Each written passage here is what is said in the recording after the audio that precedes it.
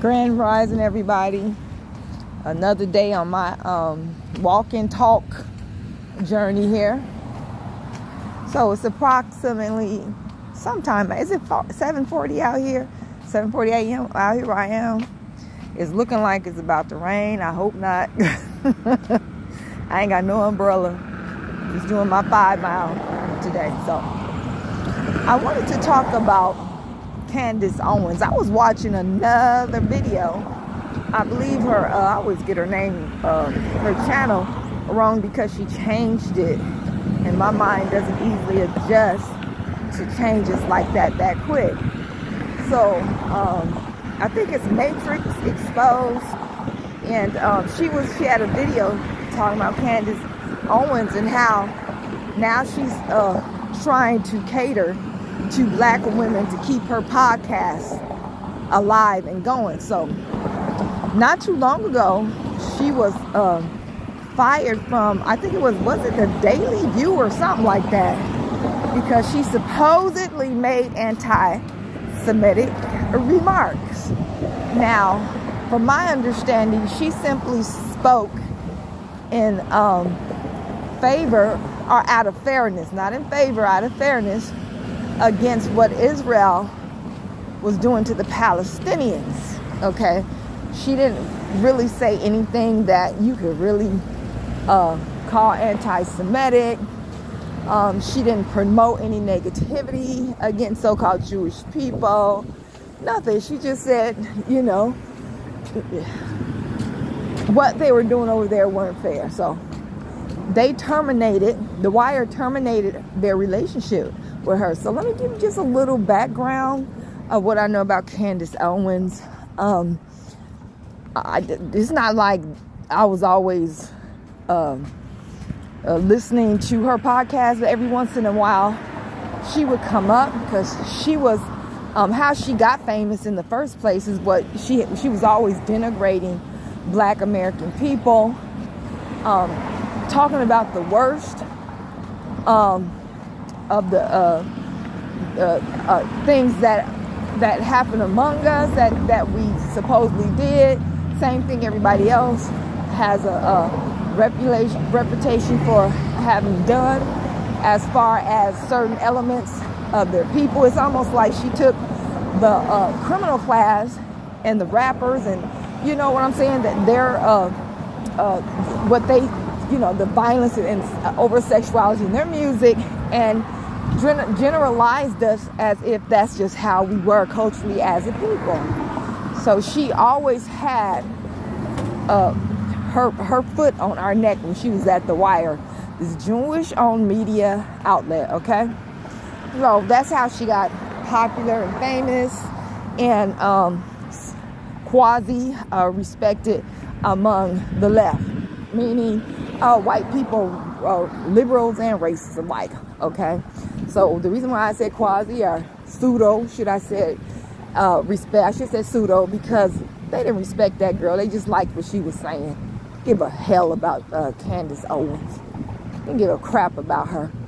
I remember hearing one podcast where she was talking about how we are always crying racism, and racism hasn't existed since civil rights movement or something she was saying. And, you know, irregardless of the fact that she used our lawyers and our organizations to sue this college for what? Racism and discrimination. I guess that she kind of forgot that we that happened, or thought that we wouldn't find that fact out. I don't know what is going on with that crazy woman, okay? So you're very hypocritical. You're a liar. You're a bootlicker for white supremacy, and that was the only reason why you were made popular and they listened to you in the first place. So I'm not sure, but I keep hearing that Candace Owens comes from a foreign family, or she's half American or half Caribbean or something. So she tends to have the same foreign perspective, black foreigner perspective, when it comes out of us, which for the most part, especially Caribbean, is born out of jealousy. And that's just a fact. Particularly Caribbean, baby, it's jealousy. So now she's defunct. She got fired from The Wire. She's no longer popular there.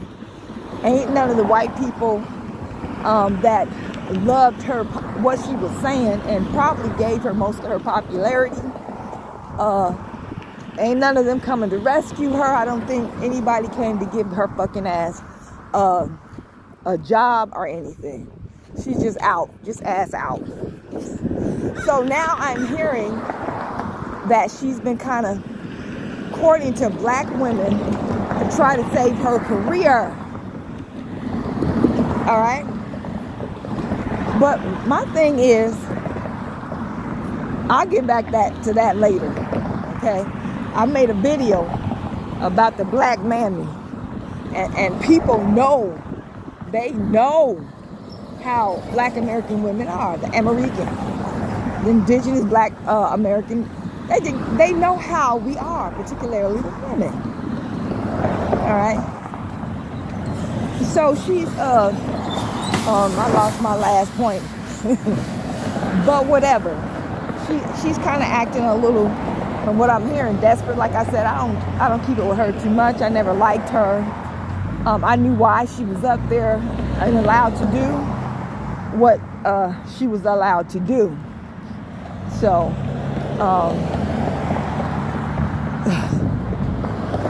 I hope that enough of our sisters get to this video, whereas they will turn their noses up at Candace and let her drown. All right, let her drown. Let these people drown. Okay, I'm already hearing so many black women say, you know what? I'm no longer concerned about other people. I'm only concerned about the black women and our young children, our children. And that's good. It's about time we get to this place and stop being mammies for the world. So it's a known fact that if you want to get popular in any genre and get notoriety and become a publicly known figure, you're gonna have to shit on black American people. You're gonna have to generalize our vices, same vices every other race in the world has, and make it seem like that's just how we are culturally. You gotta talk down, you gotta talk mess, and then you're most likely to get somewhere in society, get heard, get popular. Y'all don't see this happening? Look at Fresh and Fit. I did not even know who the hell they were until they started making remarks about black women. Then they blew up. Everybody knew who they were. Kevin Samuels, when he was, because when he started out, he was talking to black men. But when he started talking about black women, talking crap about us now, that's when he got extremely popular. His videos were getting over 1 million views. Talking crap about us. I can name so many more people who gained their popularity by mentioning us, and that was the only way that they could do it. Now, on a wider scale, you have to talk about all of us. But the main person that you have to shit on are black American women in order to be popular. You don't think that these foreign black people and all these other folks coming over here don't know that? You don't think that they don't know that? Take, for instance, particularly Twitter. These foreigners, particularly Africans, all they have to do to get some traction on their posts and to get sometimes over 100,000 views is to say something derogatory about us. I keep seeing this phenomenon happening over and over again. If you're speaking down on a particular race of people What is there to expect but them to come to your space and let you know how they feel about it? And we should let you know and show you, tell you and show you how we feel about it. But what we're not getting is this is how people become popular. This is how they start making some big money. This is how some of them even get rich, just by mentioning us. So we're feeding these people, putting money in their pockets, sending their children to college, helping them build up their spot in their homeland. Hopefully most of them go back. But this is what we're doing. We don't realize it. So we got to get to the point where you slander us, and we don't make no comments, but we get in our own groups, and we make a copy somehow, or print your page out and share it privately, so we can all, and share it among each other, so we can all know what was said, and then act accordingly without making these people rich. Okay, so I know what we've been doing online, me and my little group, and we're not even doing it as a unit. We're doing as individuals. Anytime these people come to places like Twitter and slander us, we get their accounts closed. We get their Twitter accounts permanently closed. We find out, we get their names because they're too stupid. They were at first too stupid to not know that we can find out where they work and where they're employed by them by looking up their Twitter names. We've been reporting people. I'm pretty sure people have gotten in trouble at work because for the most part they don't come at us quite like they used to. Only the ones probably who ain't got nothing to lose. They probably don't even live in America. But like I said, once we catch up to them, they're losing their accounts. So that's what we need to do. We need to stop giving these people bread and butter off our backs. And black women, once again, I don't know exactly how you became a worldwide mammy, suckling your enemies and their children and feeding them while you're starving and die. I don't know how that happened to us. Maybe it happened as a fact, from the fact that we've had a lot of tribulations as a group of women. So we've grown to a place of extreme empathy for people that we feel are, have been done the way, are being done the same way, are hurting, or they just need that leg up and that support and encouragement. We're starting to moving now. We're not doing that anymore. That's gone. Once we get this down pat, you're gonna see a totally different paradigm. Let me go back to how people use our image in a negative way to get popularized, well known, and to start making money. That's how they get their jump start. They got to mention us. Now, this fact might make somebody or some people mad. But the thing is, there is power in that. There's an immense amount of power that we need to recognize that we have.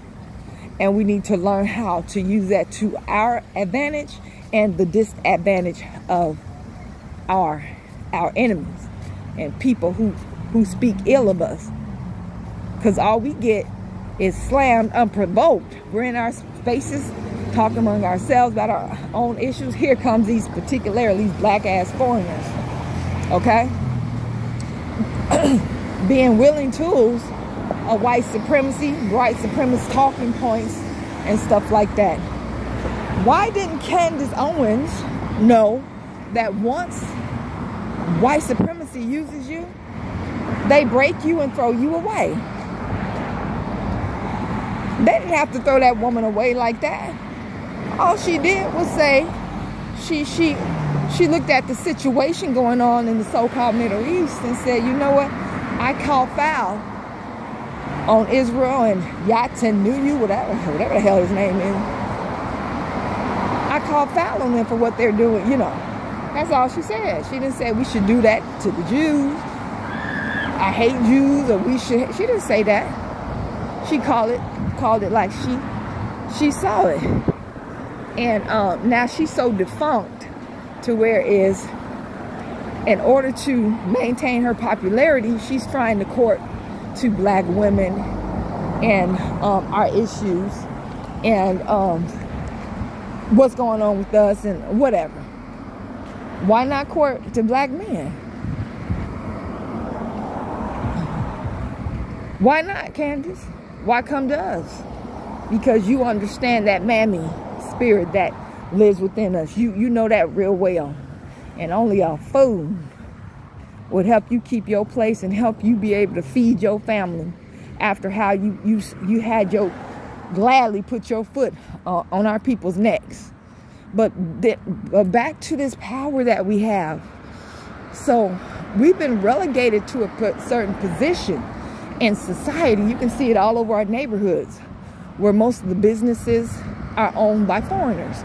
That's not an accident. That's not because we gave up on our damn businesses. That's not because we're too stupid to open them. That's sweetheart. That's by design. But even in the place that we are in this particular situation, we have the power. So let's start using this power to knock our enemies down one by one. What's that power? For number one, it's the dollar. All these people that are benefiting from our dollars that we make through working for people because they got us in the brainwashed to be consumers and spenders, okay? Consumers and workers instead of owners and producers, okay?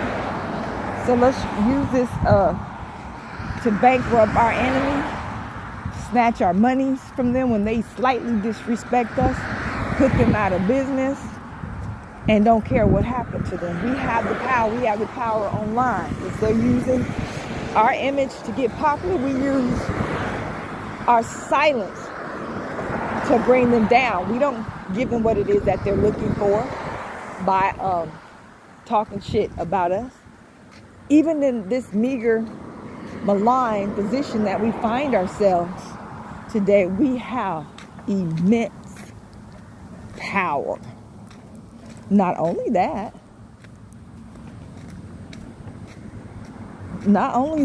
in those particular, there's so much more. There's so much more we can do with the position that we're in and what we have. They put us in a position to break people, and that's good. That's good. And it's time that we use it. It's time to think shrewdly. Be shrewd, okay, in our thinking, and use stealth to deal with our enemies. And again, you old silly ass foreign black folks, you are nothing but a white supremacist tool that will be broken. You will be broken. You will be thrown away. But don't come to us trying to lick at our toes and feet to keep your place and continue to feed your family. No. Starve, hell. Go back to where you came from, whatever. Do something. End it all. We don't care. We coming for you, baby. We're hip. We're on alert. We're on defense, and we're coming for you. Peace, y'all.